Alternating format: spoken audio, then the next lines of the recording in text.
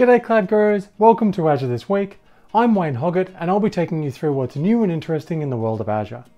In this episode, we'll take a look at Python 3.10 support in Azure Functions and Azure Static Web Apps. We'll explore a couple of security enhancements to Azure Database Services and the addition of the Azure Communication Services Chat channel for Bot Framework.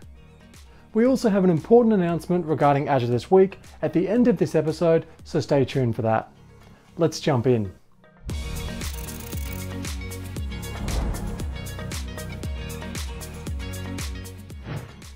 Support for Python version 3.10 is now generally available for Azure Functions and in public preview for Azure Static Web Apps. This means you can move your functions-based backend to 3.10 now and test your Azure Static Web Apps frontend. Python is one of the most popular languages in the world, both in terms of how much it is currently used and how many up-and-coming gurus are learning it. And in the age of artificial intelligence, there has never been a better time to learn Python. So whether you're looking to take advantage of the better error messages in the 3.10 release, or merely looking to extend your security updates for another few years, now is the time to move to 3.10 for your Azure Functions in production workloads and test your Azure Static Web Apps with this release. Just a reminder that Azure Functions Runtime version 3 reached end of life in December last year, so you'll need to use Runtime version 4 with Python 3.10. There have also been a couple of recent security related improvements to Azure Database Services. The first of these is Azure Active Directory authentication for Postgres Flexible Server. To help you decide how you should authenticate access to your resources, I've developed a simple decision tree. It's fairly straightforward. Using Active Directory for authentication whenever possible is ideal because it centralizes your identity and enables additional controls, and it reduces the need to store credentials.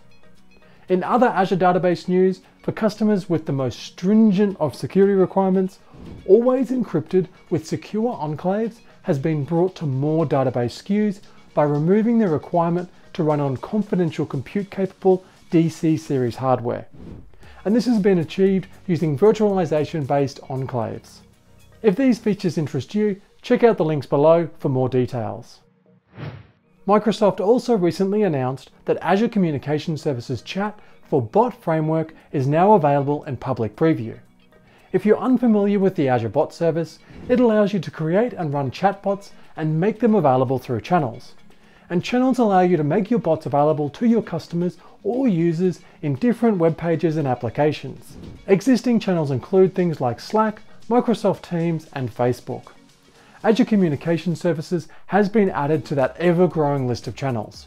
It's got rich feature support for a range of Azure Bot Services functionality. Check it out in the links below. Now, chatbots seem to be all the rage right now, but we could never be replaced by AI, right? Right? I mean, we do have one advantage over conversational AI, and that is that we never make mistakes. There really wasn't anything in that availability. That wasn't very clear. We'll get started with IoT.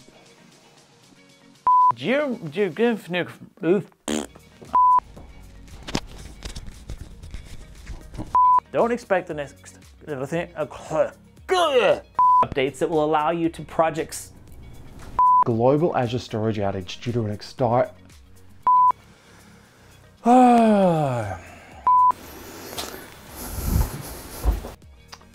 Well, that was awkward. Anyway, that's all we have time for this episode. Anyway, that's all we have time for in this episode of Azure This Week.